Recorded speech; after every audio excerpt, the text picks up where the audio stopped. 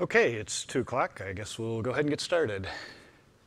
So thanks for everybody for coming to hear about what we're doing with OpenStack on Solaris and generally OpenStack at Oracle. So I'm Dave Miner. I'm the architect in the Solaris organization for system management and deployment and cloud-related things. So I do, if you're a Solaris user, you've certainly used things I've worked on like SMF and the automated installers, the boot environment software that's in Solaris 11, all these sorts of things. The last couple of years, I've spent most of my time working on OpenStack. So it's become a big focus for us. And in reality, on the OpenStack team, my role is not so much development, but to run our internal cloud. So as the team calls me, I'm customer zero. I'm the guy who gets all of the first look at everything and all the worst bugs right away. So we'll skip the legal stuff. So we'll start with, just to give you some context about what's going on with OpenStack at Oracle generally. It's a big focus for us. We do infrastructure in all sorts of forms, between Solaris and Linux, Oracle VM, and then all layers above it. And we do the hardware underneath. So we've got great opportunities to integrate in a lot of ways with our products around something like OpenStack, which has such a vast reach in terms of the functionality and the layers of software that it affects. So if you look at our look at a typical OpenStack architecture, we've got integration going on in compute with Oracle Linux and Solaris and Oracle VM. In terms of the hypervisors and management and the OSs that we run on and the guests that we can run. And in networking, we've got virtual networking products that are separate from Solaris that are usable with Linux. And we have in Solaris its own virtual networking functions. And storage, we all know about ZFS. It's the best thing since sliced bread, right? And we take great advantage of that in building out our cloud functionality around Solaris and integrating that behind Cinder, and hopefully we'll be doing some interesting things with Swift as well as we go along. And glance image deployment. We've got functionality in Solaris. Providing images and generally Oracle has VM templates that we offer. Historically those have been for the Oracle VM product. As you see over time, we start making those things available through things like the Murano app catalog and in containers and things like that. You'll start seeing those show up as artifacts that you can use with your clouds. So there's a lot going on at Oracle related to OpenStack, and making OpenStack a really viable thing to use with all of our products. In terms of Solaris, which is what, so that was the general thing. We're going to talk about Solaris pretty much the rest of this time, so that's what I do. Really our strategy with Solaris and the strategy that Oracle's followed since acquiring Sun has all been all about building that entire integrated stack, top to bottom, hardware all the way up to applications. And we see that in what we're doing around Solaris, where we're co-engineering with the database teams, the Java teams, and working with other application teams, and also driving things down into the hardware to support those functions. So it's really it's a highly integrated vertical strategy for horizontal scalable computing. Our most recent Solaris release is 11.3. Came out last fall, and as part of Solaris 11.3, we include OpenStack, Juno, and we've started with Havana back in Solaris 11.2.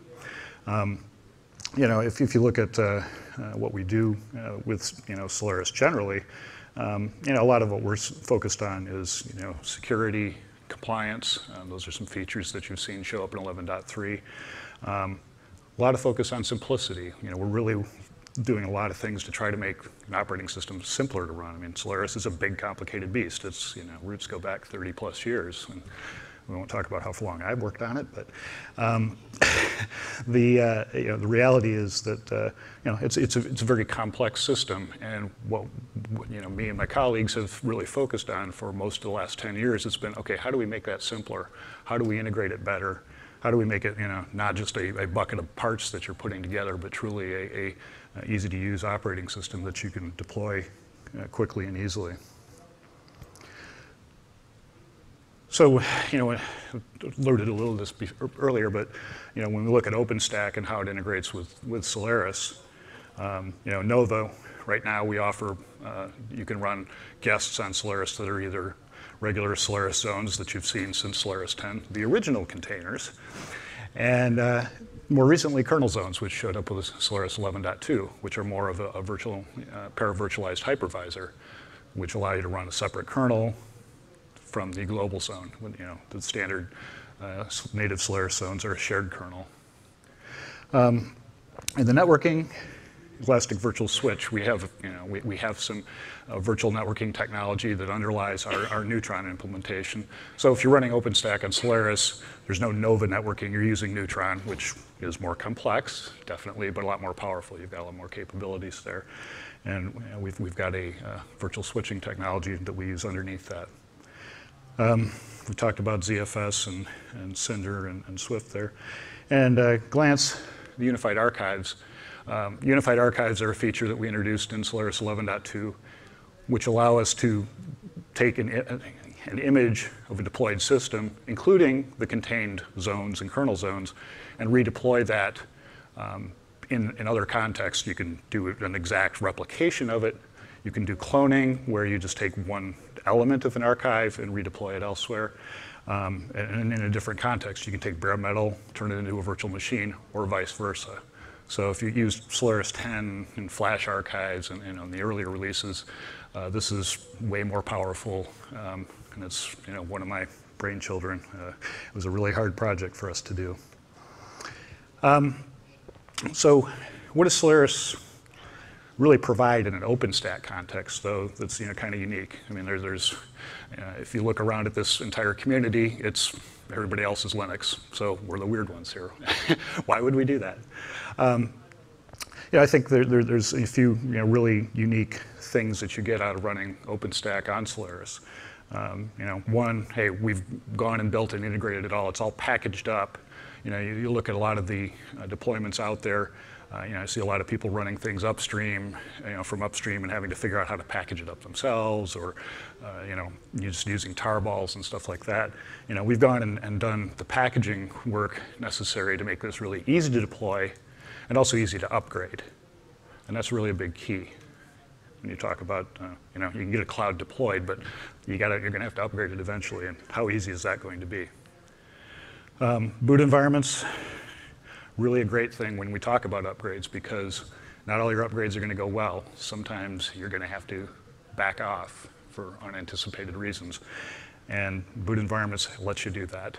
It's a pretty unique feature. We're just starting to see some of that sort of thing show up in Linux, but it's something we've had for 15 years if you go back and look at the roots of it. One of the other neat recent features is immutable zones, which allow us, I'll talk that more about in a little bit, but this allows us to really lock down the underlying system, the deployments of OpenStack, and it's something you can also use in the guests that you deploy. And we have a lot of fault resilience built into the system. I won't say fault tolerance, because that's a completely different thing to talk about, but fault resilience. We've had features in the OS like the service management facility since Solaris 10. And these give us, some very good capabilities for ensuring that the services that provide, your OpenStack control plane can stay up. They're reliable. We get diagnostics out of it. We manage the faults. So, when we talk about running the OpenStack services on Solaris, one of the big keys, and one of the things that we've done that's fairly unique, is figure out how to run those with minimal privileges. So, in the event that somebody manages to hack your API services or any of the other services that are running, the 30 or 40 or 50 services you might be running for your OpenStack control plane, that we've contained the boundary that they can affect there. We don't run these services as root. We run them under reduced privileges, different user accounts, and only give them the privileges that they need. We also, when we talk about security in OpenStack, what about the data at rest? How do you ensure that's secure? ZFS is built-in encryption, very easy to use. It's available in all of our, both our ZFS storage appliances and Solaris ZFS itself. And it's very easy for you to configure it under Cinder so that all your block storage is encrypted. We talk about data in motion security. And of course, you can use things like SSL and IPsec and things like that for your, securing your control plane in various ways. But there's also the issue of, even if you weren't doing that, an extra layer to help you there, if you've got multiple tenants running over the same network here, is how do we ensure that we keep the data in motion when we're migrating VMs around between our compute nodes. We have a secure migration capability built in for migrating zones, so that all of your migrations between the compute nodes are secured on the link. And you can always run, as I mentioned earlier, applications with a immutable zone. So just a quick sidelight about encryption here. Now, if you haven't had a chance to try out our latest systems, the T7 and M7 systems and the M7 processor, one of the things we like to point out is that we can encrypt everything essentially at no cost. We've got all of the common encryption algorithms are baked right into the chip. So we can offload all of that work. You never see that as CPU impact on your compute nodes or any of the other things that happen to be running in your OpenStack environment. And we've got other features, the silicon secured memory, which is a new feature that we've just introduced, which allows us to lock down memory regions so that we can ensure that some of the bugs that you've seen out there, some of the more recent brand name exploits out there, can't happen in these environments because we can protect memory adjacent regions. And just to say a little bit about the performance, these are pretty stunning differences in an M7 system versus either Intel or IBM processors. When we're talking 10 to 30 times difference on common algorithms, that's a very remarkable difference.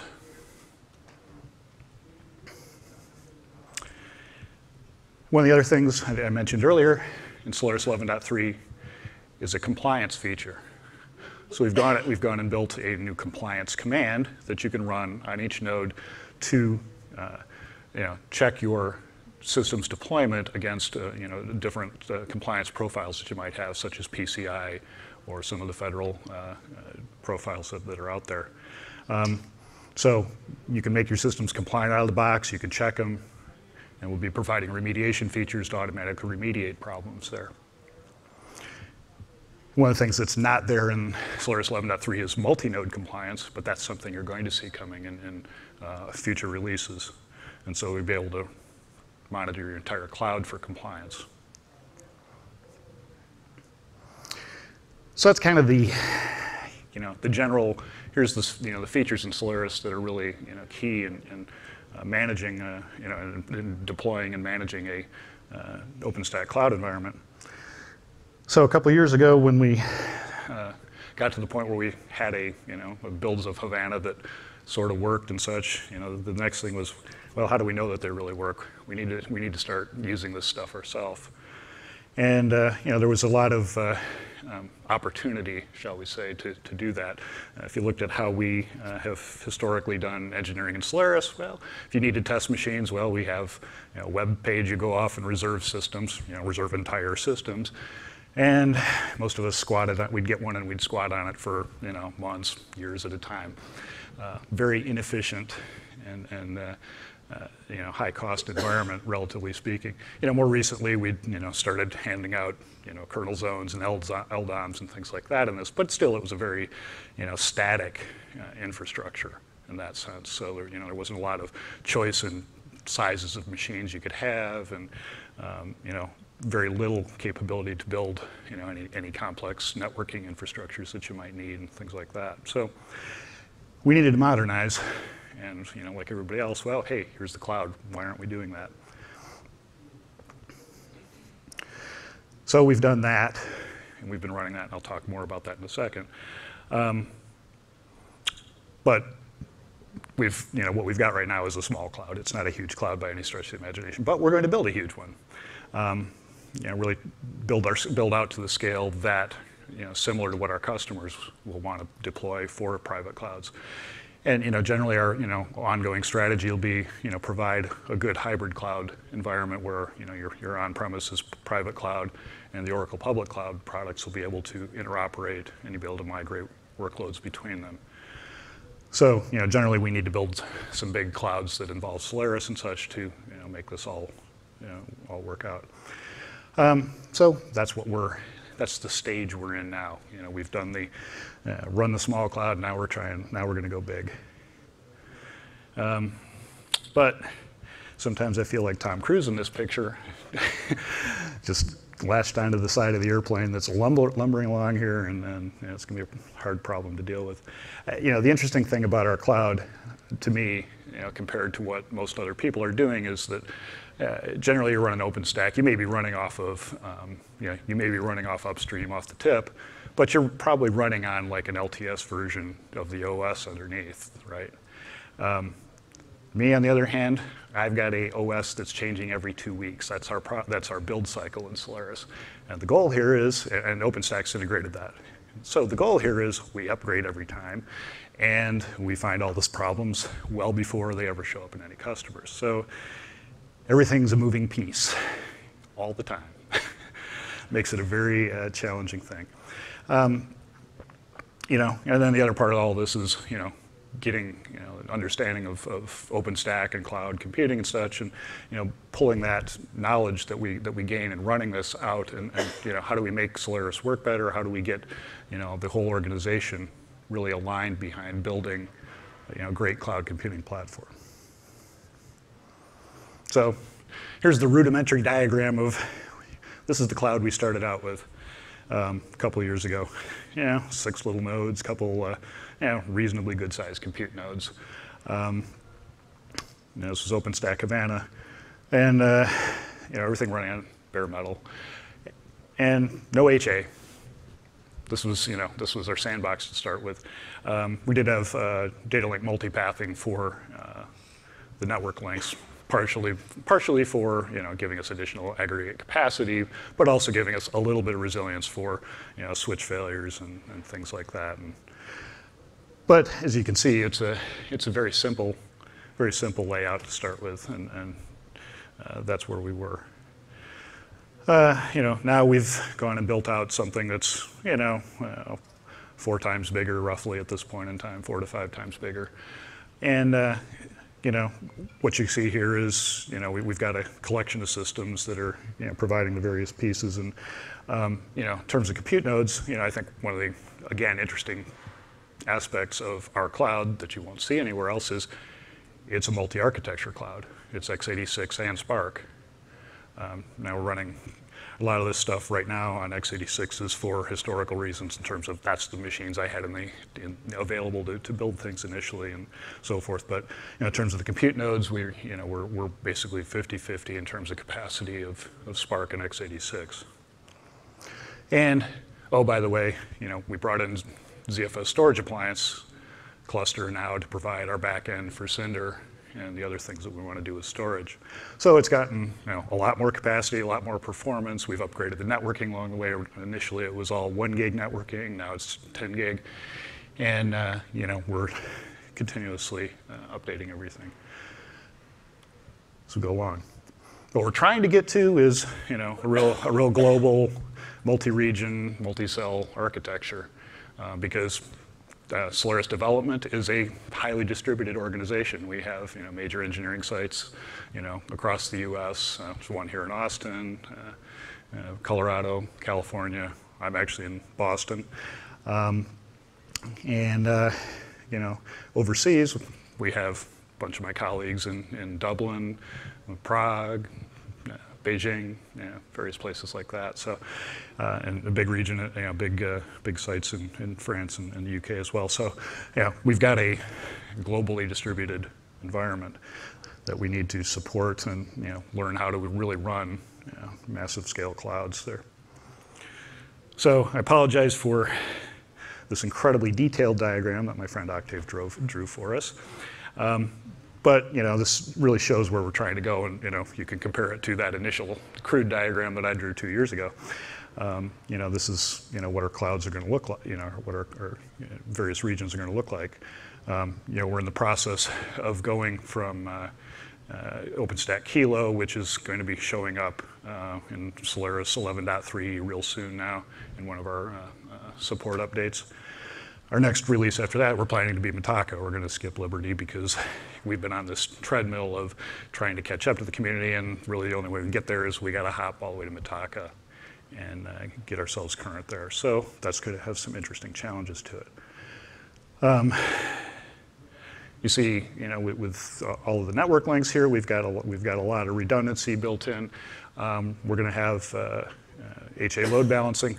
So in Solaris, we actually have an integrated load balancer that, frankly, we haven't used very much. So we're having to find all sorts of interesting things with it. But it's actually working out better than most of the things that we don't use work. So that part's good.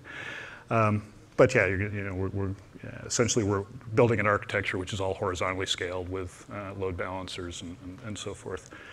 The public and private API and back-end nodes, these will all be things that we run in various containered architectures, and I'll talk more about that in a second. But essentially, it's all going to be a very horizontally scaled environment.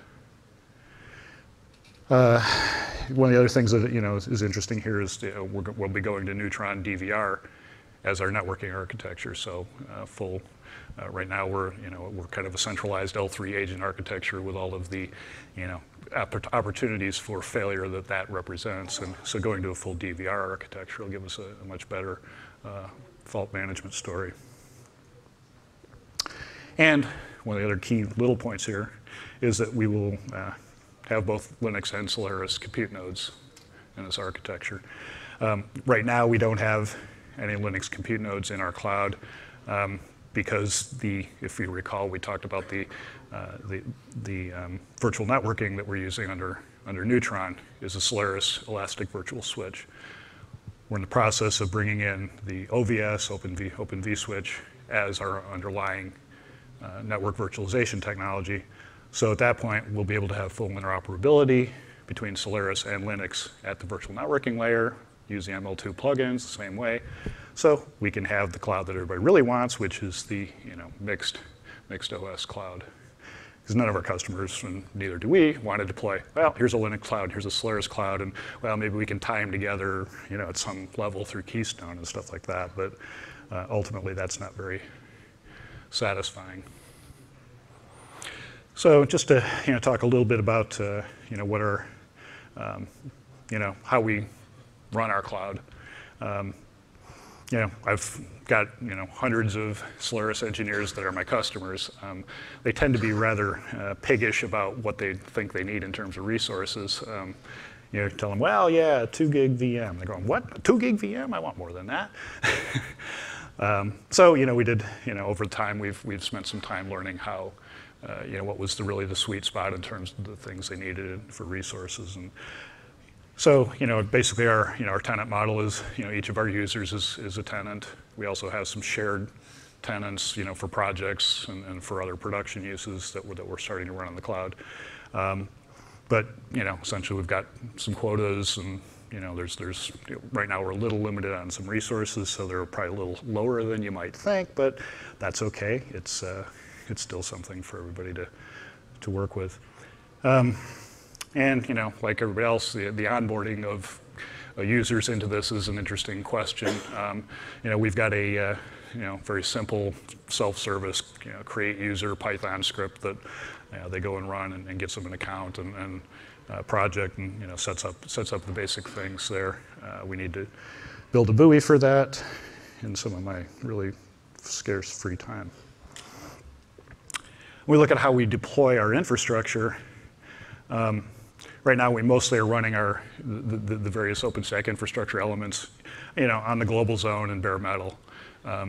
That's really not that efficient. I look at the utilization that we're getting, utilization levels we have there. It's not really the way you should run this at all. And especially as we move forward and move a lot of this stuff onto T7, M7 based systems, they're way overpowered for doing that. So, as we're moving out new generations of the services, we're moving them towards kernel zones and non-global zones. And there's various reasons to choose each of those. Right now, with obviously Nova Compute, you've got to run on bare metal. That's fine. You can't run that in a container, I suppose, and make things more complicated. But frankly, it doesn't really benefit from doing that. Neutron L3 agent's the other thing that we have to run in the global zone at this point in time. But that's something that will, over time, won't be necessary any longer. So most of the time, what we're going to do is deploy the services in kernel zones, at least in the near future.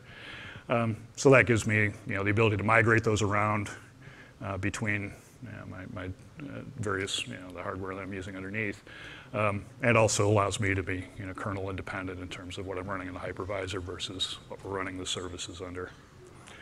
Non-global zones, they're a good choice for this as well, and there's actually some reasons why we would use them. Because if we've got services that we need to run active passive and use Solaris cluster with, this is actually our best option is to run those in non-global zones and use the zones clustering technology that's in Solaris cluster. So the other thing that we'll be looking at is Docker containers. And if you've been paying attention to some of the things we've been talking about with Solaris, Docker is something we've been working on for a while. If you've followed the Docker community closely, you've seen some pull requests in the last few months really the last month, for things to start showing up upstream. And in a near future, we'll have Docker as an option for you to run on Solaris. And I've been to a couple talks already at this conference, at this summit, and around people running their infrastructures in Linux containers and using Kubernetes and stuff like that for orchestration. Those are going to be options here as well. And we'll talk. I mentioned the immutability features earlier, and we could just dive into that a little bit right now. So the immutable zones feature in Solaris, what's really cool about it is, it's not just a matter of, we just make all the file systems read-only and then you can't do anything. That's not useful.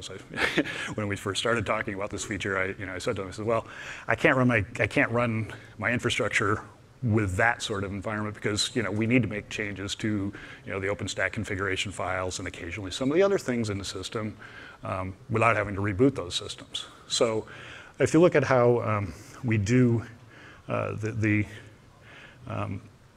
immutable zones feature, there's actually what we call a trusted path into the system that allows for various pieces of the system to be writable while maintaining a largely read-only profile. And we have several different profiles that you can apply to the system depending on what parts of which risks you are most concerned about. So generally we're working on applying a profile that's leaving some of the configuration files writable so that we can do this stuff. What we'll be doing more long-term here is we'll make it such that Puppet and other configuration management tools, but Puppet's the one we bundle with Solaris. The Puppet will actually be able to run in the trusted domain and make changes itself while keeping the other paths locked down. So you can ensure that, my infrastructure, it's managed through Puppet. It's not, I don't have somebody SSHing into one of my pieces of infrastructure and making changes that Puppet then has to go reverse. We can, really ensure that we don't have those skews for any length of time. Talking about the hardware specs of what do we do in our cloud? What kind of hardware are we running? Right now it's it's an assortment of stuff. There were some various things that I had available a couple of years ago that we deployed, and then we started buying additional things as we go along.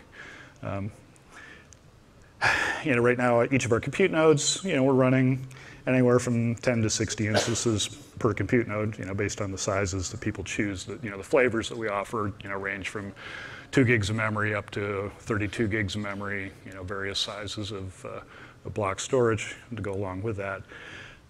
So, we get a range of usages. But right now, we've basically come to the conclusion that the right level for us to standardize on is half terabyte of memory per compute node, 2 processor configurations. Because especially on Spark, the number of threads we've got off of those is pretty massive.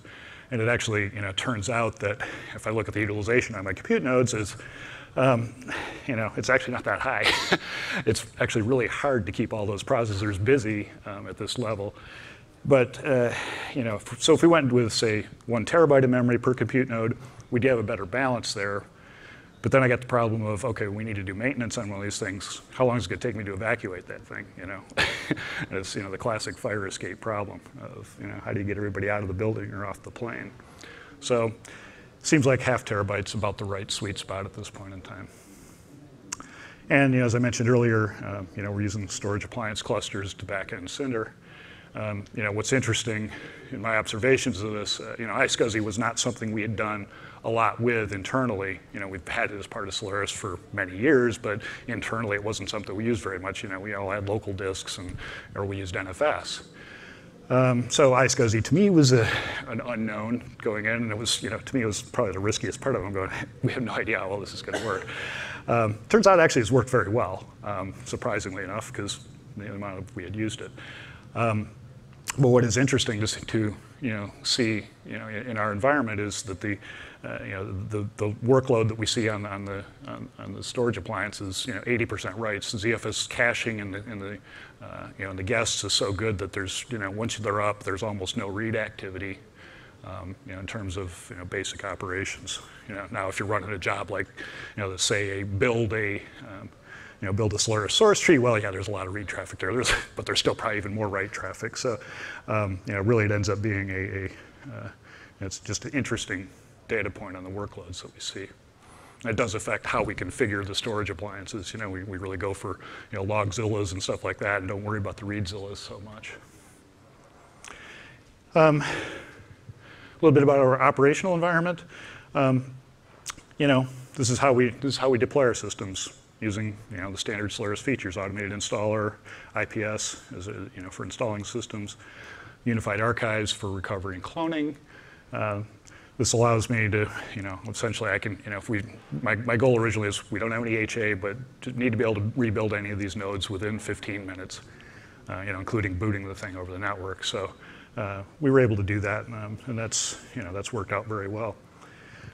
Puppet, as mentioned earlier, we integrated that in Solaris 11.2, and we continue to extend its capabilities in terms of Solaris, and you start starting to see some of our work there go back upstream into the Puppet community. We use the Solaris RBAC for managing administrative access, so root's a role, and we use it as little as possible. We're pretty militant about filing bugs about anything where I have to go use root, because this is something where if we're going to provide the level of security and auditability that you require in these environments, RBAC is very key. We also use that for doing some temporary administrative access for when I've got developers that I need to go look at some of my nodes. We have some abilities where we can put that in temporarily and then use some SMF periodic jobs and IPS to revert that out when it's needed. Just wanted to show you an example of what we do with Puppet, some of the things we can do with Puppet. Just shows some of the extensions that we've done to Puppet for Solaris. So that you see, we've got a class here for doing essentially an aggregation for Neutron. And you can see us setting up Solaris VLAN objects, IP interfaces, IP address objects, setting up the link aggregation, and customizing some properties there, in terms of how DLMP is going to detect failures. So these are all kind of Solaris specific extensions to what Puppet does and so forth. But this is the kind of thing we're doing. I mentioned SMF earlier. A lot of our availability story is SMF detects when my services fail and crash, it can restart them. So we've got good dependency checking, stuff and I mentioned the service privileges earlier. Just show you something that you'll see coming in future release that I'm running now is zones as SMF instances.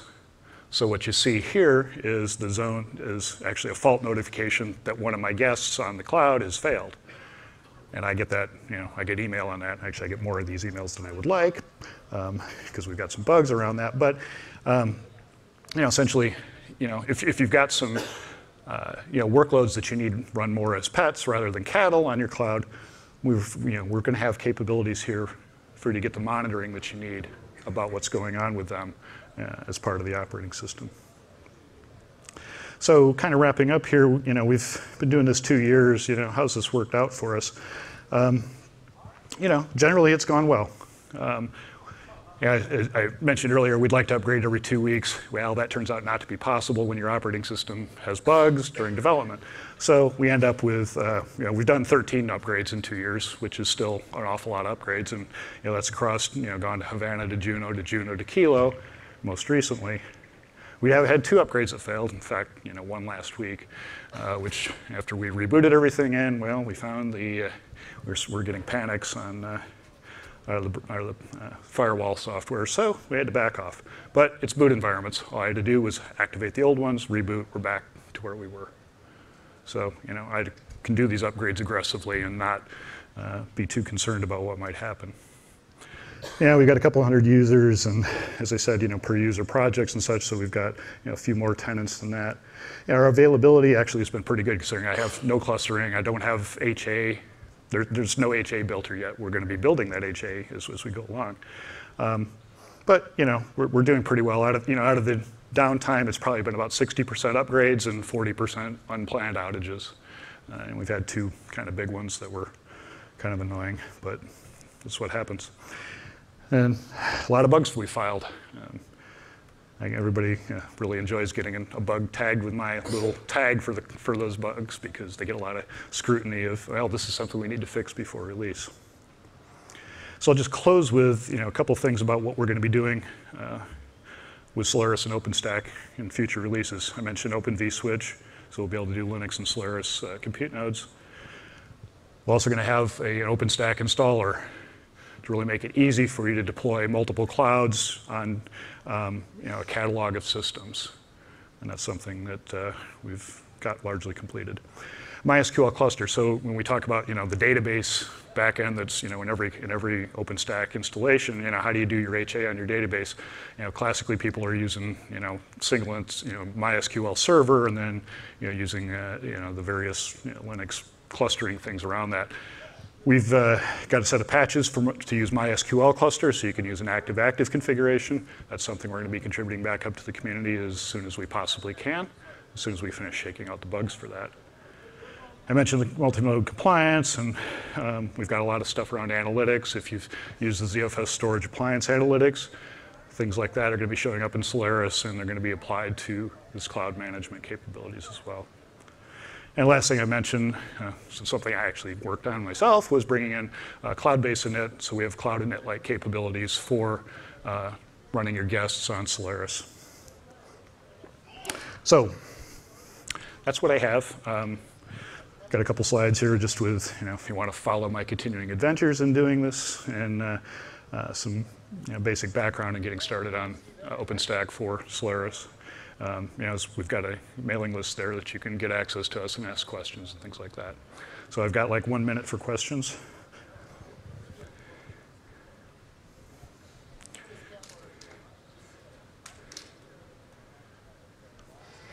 Okay, I snowed you all. Yes, go ahead. Can you get to the microphone?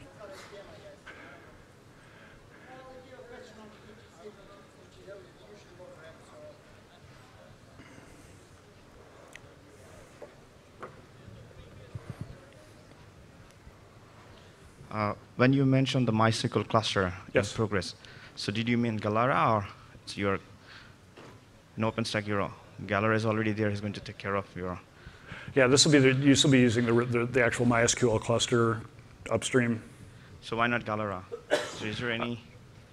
This seems simpler, and it doesn't require extra components. My question is that because Galera is becoming more strong with the community, and it's more people are contributing. I think more options for everyone's a good thing, right?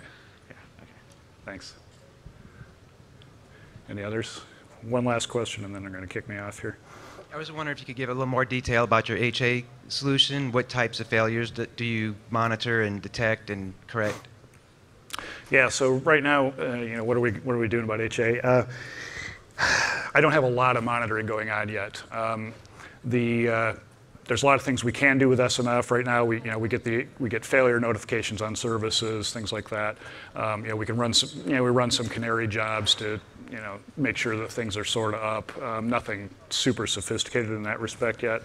We've got capabilities with SMF to run what SMF calls monitor services, where we can much more and have SMF do much more active monitoring of what's going on with those services. That's something you're going to see us add a lot of capabilities around. So right now, it's not quite where we'd like it to be, but that's an area where we're doing a lot of work.